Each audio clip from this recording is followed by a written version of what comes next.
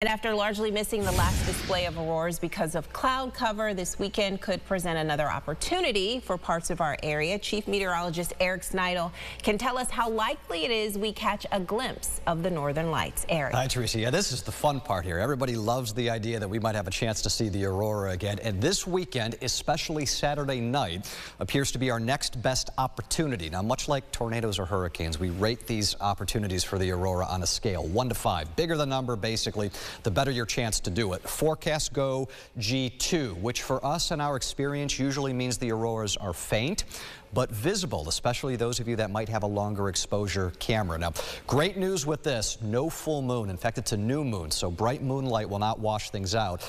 Like our last one, though, that Teresa mentioned, we couldn't see it all because we were overcast. I think clouds are again going to present, we'll call it an issue with this. I don't think we're completely overcast necessarily. There may be a few breaks here. We're going to take a peek at what our models think and what could go wrong with being able to see this. Plus, we'll talk weather, too. Full forecast is coming up. Thank you for a live look at the forecast any time of day. Download the News 8 app right to your smartphone.